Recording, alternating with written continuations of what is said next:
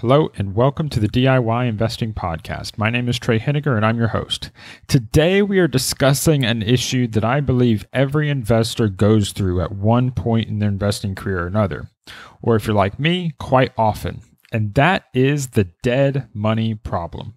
Today I'm going to answer the question of how to solve the dead money problem. We're going to begin to defining what dead money is. We're going to discuss the importance of really understanding that time is money. And I'm going to provide you a formula and principle for how to analyze potential opportunity cost losses in your portfolio.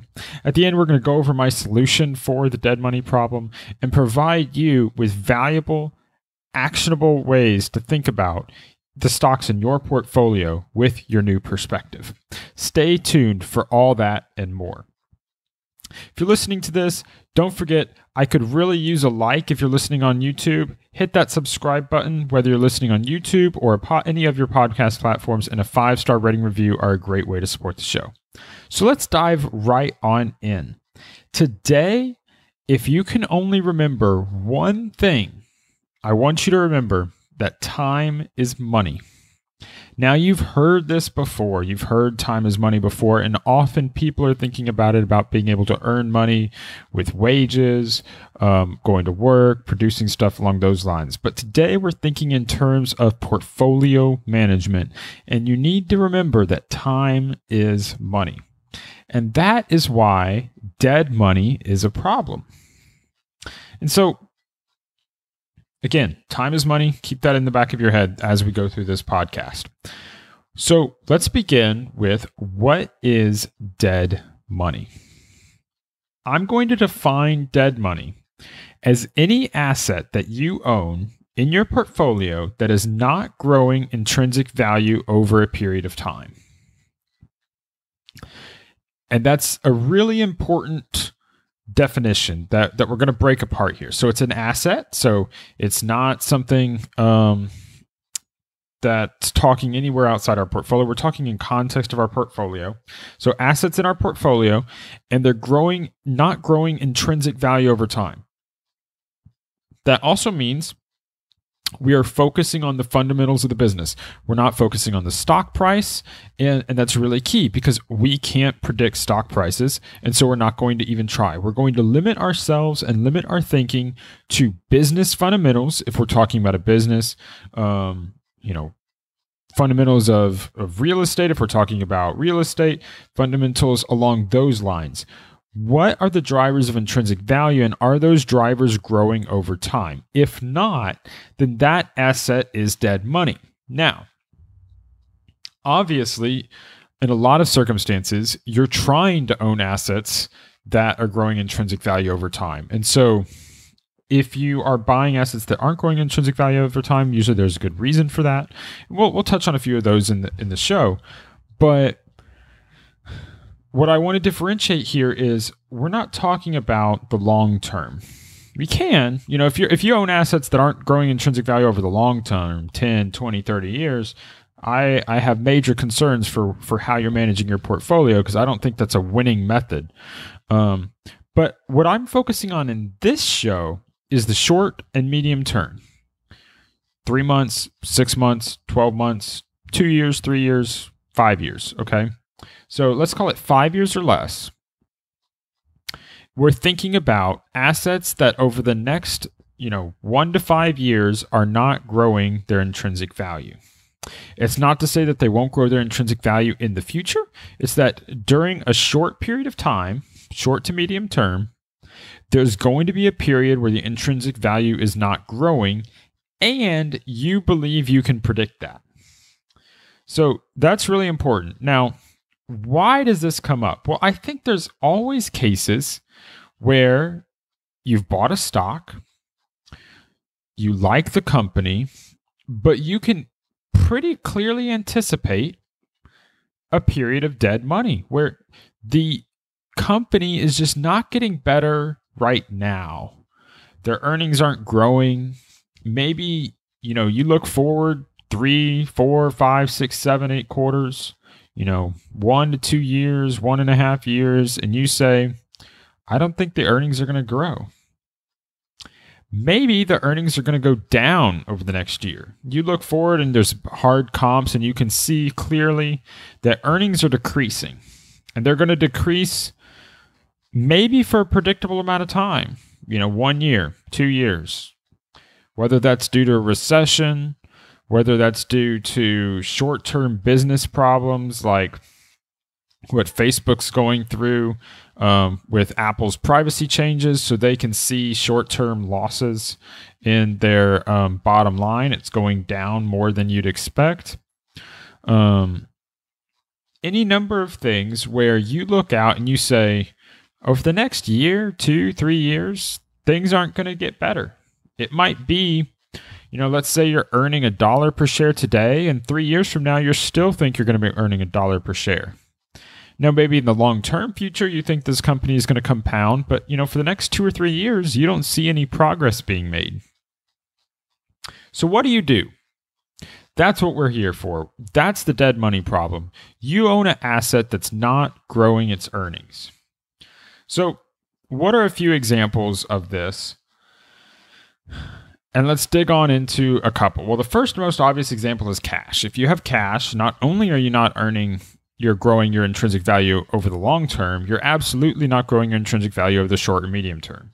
So when you hold cash, all of that cash counts as dead money because it's not increasing its intrinsic value.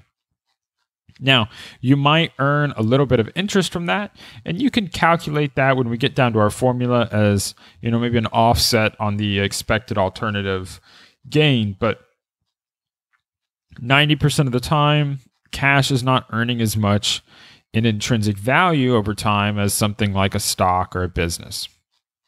So cash is one example. Another example are asset plays. And asset plays are companies that aren't even really companies.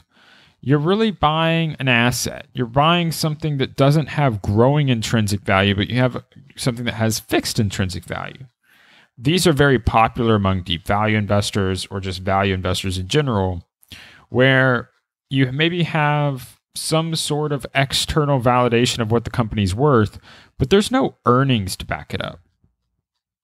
An example might be an set of oil assets that have not yet been monetized, or gold mines, silver mines, copper mines that are during the exploration phase. And so they've not been validated yet because there's no cash flows coming off. And so what you'll have usually is some sort of report that determines what that's worth. And maybe they'll say the mine is worth $200 million based upon the net present value of future earnings. But that's, using some sort of discount rate they came up with. And so you're trying to buy at a discount to whatever that valuation is. But that valuation isn't changing. That valuation's static. And so the way you make your money is that you buy at a discount, and hopefully people get excited about gold or copper and they bid it up, or people get excited about oil. And so even though you're not producing money from your oil wells, you're able to resell them to someone else, and then you capture that difference from the catalyst. To me, that's dead money because the fundamentals aren't improving. And that's going to be dead money over a relatively longer period of time. It's not just 1 year. It might be 3, 5, 10 years where it's a static value. A good example of this is Keweenaw Land Association, KEWL. There were a bunch of timber assets. And so they were producing some earnings, but on a PE basis, it might have been valued at 30 plus times earnings, 40 times earnings, and those earnings weren't growing. And so to me, I'd say it's overvalued on an earnings basis, but on an asset basis, maybe a third-party strategic buyer might be willing to buy that for that price because they're going to be using it for other reasons. They're going to get some additional value out of it. So you might have had it valued by a third party at a certain rate. And even though that rate doesn't reflect the underlying cash flows, it has some sort of static value. And so that static value is what I'm talking about here, and it's relatively dead money. And so the longer you hold it, again, time is money, the longer you hold dead money assets like that, the bigger the problem is for your portfolio. Because you become worse and worse off the longer you hold something without any sort of monetization. Now, if you get a relatively fast monetization of an asset like that, then it's okay. Then you're able to monetize, you're able to get out. But it's kind of like, cigar butt investing, but the last puff never comes. Well, the cigar butt investing is dependent upon that last puff. If there's no last puff, then at the end of the day, you just have a used cigar butt, and that's relatively worthless. And so you really have to be careful with dead money. Those are examples I don't spend a lot of time on in terms of my portfolio, because what I worry about is I want to buy companies that are growing their intrinsic value. They're compounders over time. They're trying to become those 10-baggers that I look for all the time. Well, the thing about a 10-bagger, the thing about a compounder is that they don't compound in a straight line. Often there's a lot of periods of flat business performance. And so perhaps they're going about, they spent a year or two after you bought the company and they've been improving and growing earnings, but now they're forecasting declining demand, or they're forecasting the need to reinvest in the business and maybe buy a new facility. And it's going to take a year or two to get that facility up and running. And so maybe 2 years from now, you can see, okay, maybe they'll be able to start growing again, but maybe they're maxed out on capacity today. Well, over that next year or two, you might look at it and their earnings aren't going to grow. Maybe they're going to have static earnings. Maybe they're going to have declining earnings. And so you say 2 years of earnings not changing. Again, you have $1 per share today. Next year, you're going to have $1 per share. The year after, you're going to have $1 per share. And so when you look at that, anytime you put like a PE multiple on that, you're going to say, okay, well, if the value is 20 times earnings, then it's worth $20 today, $20 a year from now, $20 2 years from now. How much do I really want to hold it for that whole 2-year period? Because if you compare that to a company that's, say, growing their earnings, 10, 12, 15%, let's say it's 15%, or let's say it's 10% for simplicity. And so one company you have an option of is going to have flat earnings for 2 years. The other is going to grow at 10%. So it has $1 per share of earnings. And then next year, it's going to have $1.10 per earnings. And the next year after that, it's going to have $1.21 per earnings. And so you look 2 years out, and one company's at $1.21 and the other one's at $1. They're both available at the same price today. Which one do you want? Well, you're going to want the company that's compounding its value over time. Now, where this becomes difficult is that even if you can forecast earnings, and I think that's hard, it's really hard. So that's always something you have to remember. It's really hard. But there are times I've found myself able to forecast earnings going out 6, 8, 9 months, 12 months, at least directionally, flat, down, up. And so I say, okay, let's say I'm right about that. What is the cost of staying in the company that isn't growing earnings versus buying into the company that is growing earnings? And so the principle for you today is this formula. And the formula is time times position sizing times your expected return of your alternatives is equal to your lost value.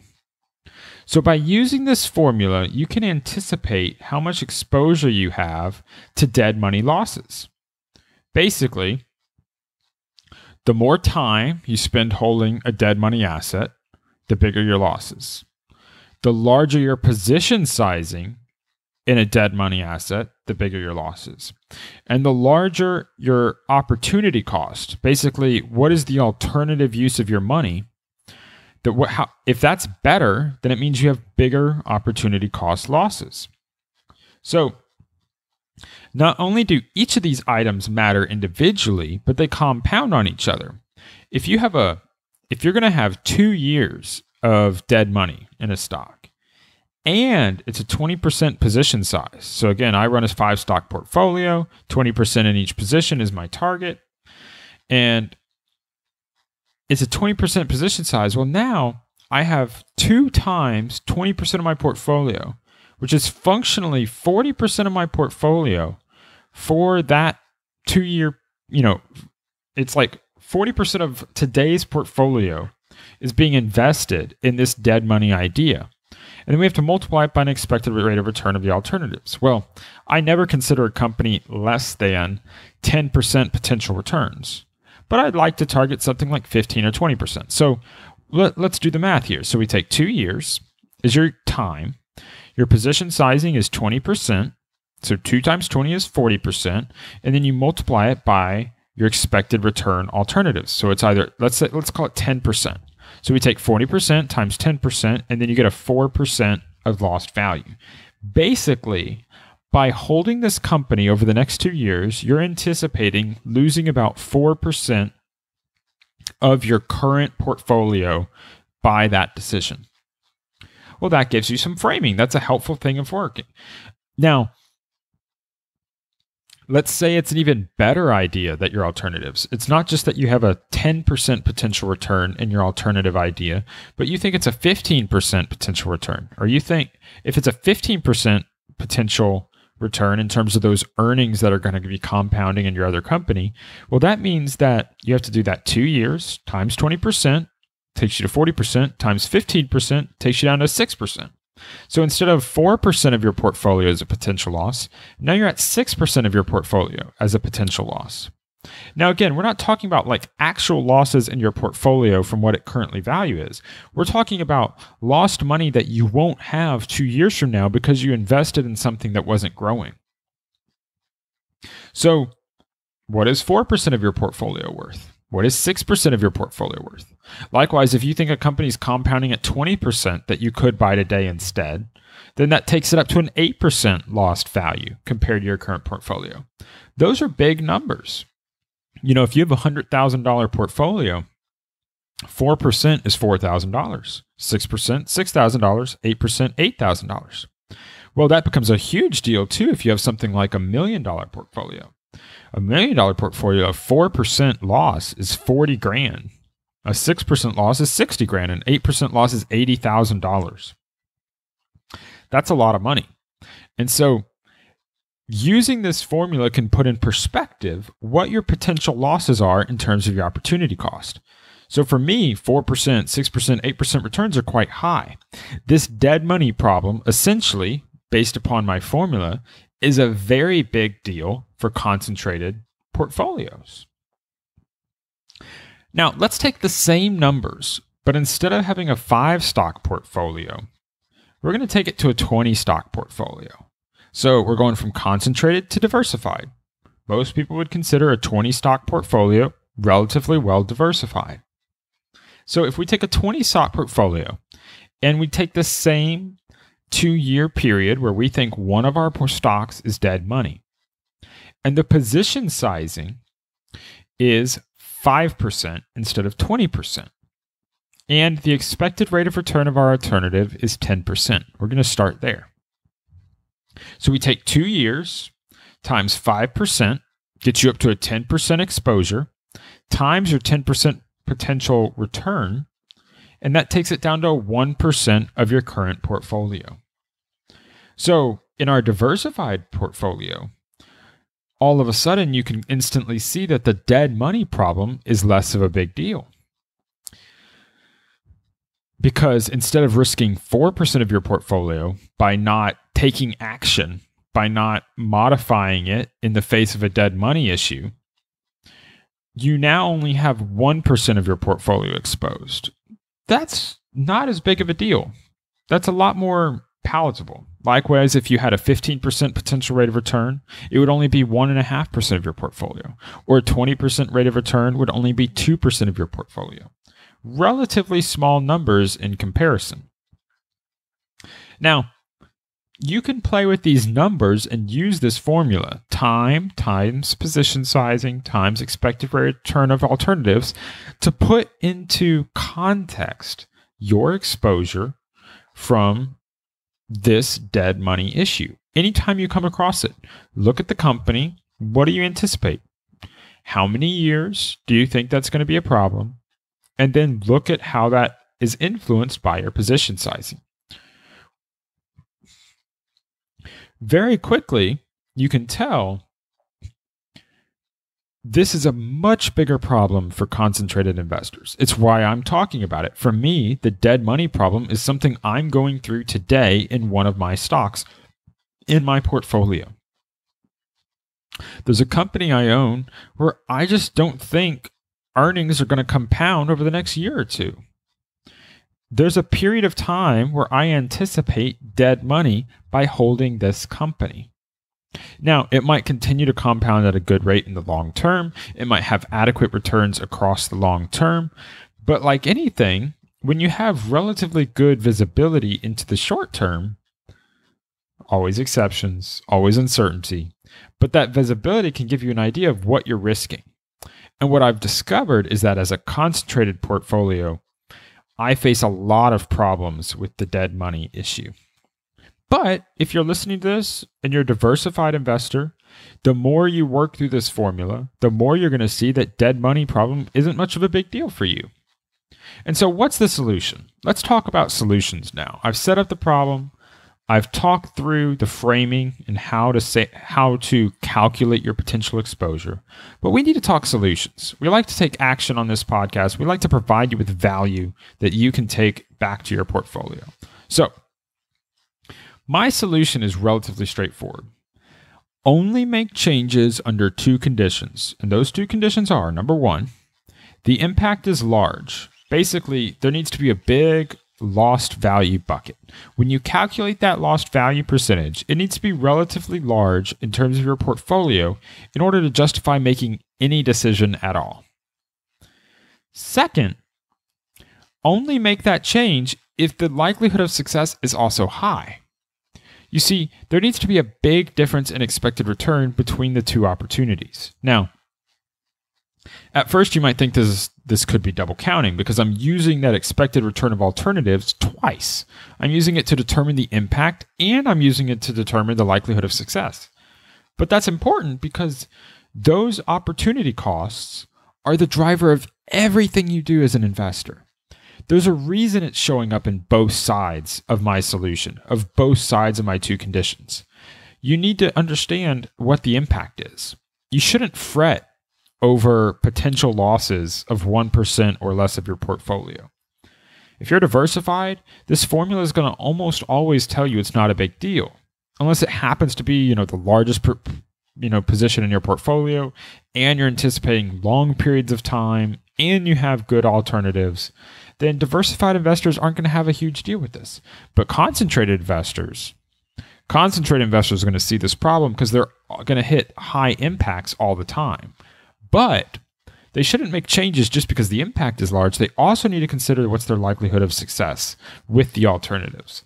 And by success, I'm talking about accurately assessing the difference in the potential returns. Again, we're talking about intrinsic value, not stock price. But as you know, just because you can't predict stock price doesn't mean the stock price is going to stay the same. The stock prices can go all over the place. You can make a good process decision and still be punished on the stock price because maybe you anticipate it being dead money, but other people don't. So even if you reduce your position size or sell, others might still bid up the stock, leading to a condition where you won't be able to buy back in later, or you're not going to be able to make the profits you anticipate because others saw it too. So in order to justify that decision, your expected return differential needs to be high. And so for simplicity of my calculations, I was comparing, a 10% return to a 0% return. But often that's not always the case. It can be a little more complicated than that. So with cash, it's typically that easy. If you have 20% of your portfolio is in cash, you can use this formula to anticipate what your potential losses are in purchasing power over time, and by not investing that cash. And it's one of the reasons I have used this formula to decide that I almost always want to be 100% invested, because cash is not compounding. I want to own stocks that are compounding over time, and when I hold cash, I'm not holding a compounding asset. Likewise, it can be a little more complicated because maybe you have a stock that you think is going to compound at only 4% for the next 3 years. but you have an alternative that you think is going to be compounding at 14% over the next 3 years. Well, now there's still a 10% differential. It's not always dividing by 0 for the other one. You need to use that differential between the two ideas. And really, you want a large differential. 5% isn't large. So I'm really thinking double digits. I want there to be a 10% plus differential between those two opportunities. And so my use of 10%, 15%, 20% are clear examples of how I would do this in my portfolio. I'm not going to make changes over small possibilities because I recognize there's uncertainty in the future, and I don't want to make decisions under uncertainty that could lead to a worse outcome because they were relatively close. Not only that is usually for many investors, especially those who have, taxable portfolios, transaction costs, whether it be taxes or just transaction costs, can be high. And so you don't want to have action when passivity would be better. So you want to bias towards passive, not bias towards action, bias towards passive. Your goal is that passivity is better than action.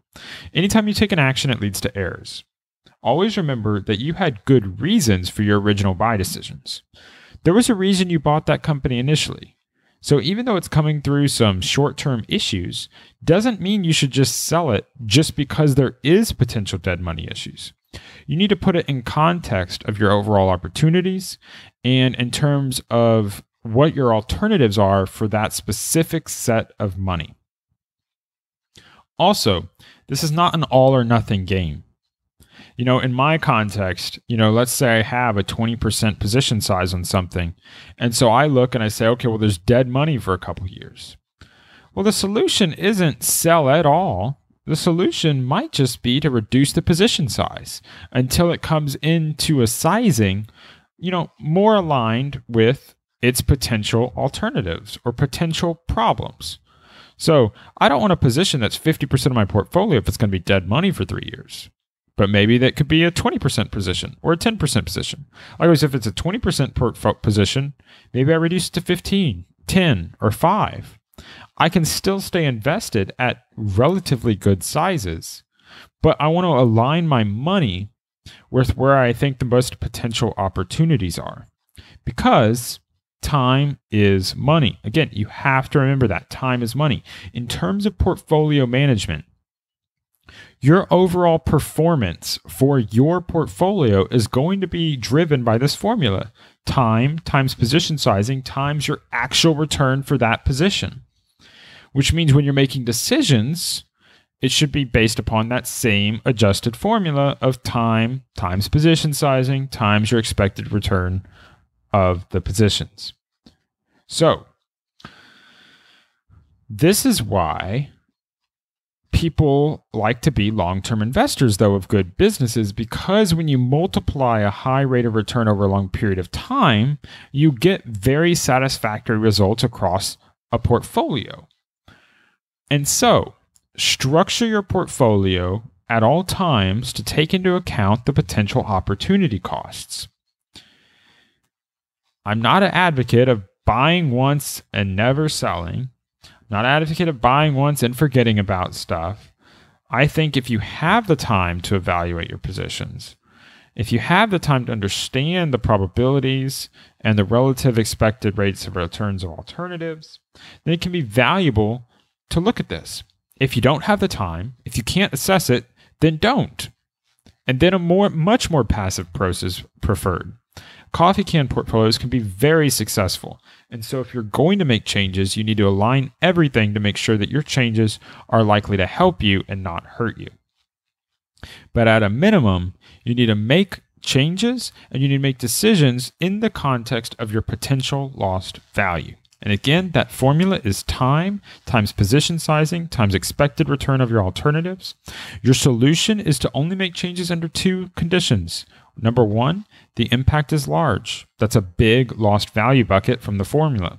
And number two, the likelihood of success is high. You want a big difference in the expected return of the stock you own with the stock that you plan to buy. And I think that should be a double-digit difference, at least a 10% difference in the relative compounding rate for the dead money period. Thank you for listening to this episode. If you haven't already, please hit the like on this video if you're listening on YouTube. If you're listening on another platform, please give me a 5-star rating review. And don't forget to subscribe so that you can receive notifications when I upload new videos and podcasts for you. Thank you for listening, and until next time, stop paying fees, start building wealth.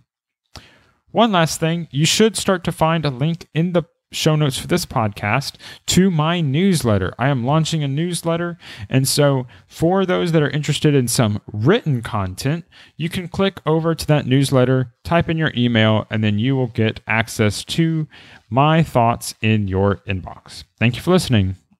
Goodbye. The DIY Investing Podcast is presented for general informational and entertainment purposes only. I have not considered your specific situation or risk profile, and I have not provided investment advice. The information presented on the DIY Investing Podcast should not be construed as investment advice. The views and opinions expressed on the DIY Investing Podcast are those of the participants and do not necessarily reflect those of the show's host or sponsors. DIY Investing, its producers, sponsors, and host, Trey Henniger, shall not be liable for losses resulting from investment decisions based upon information or viewpoints presented on the DIY Investing Podcast.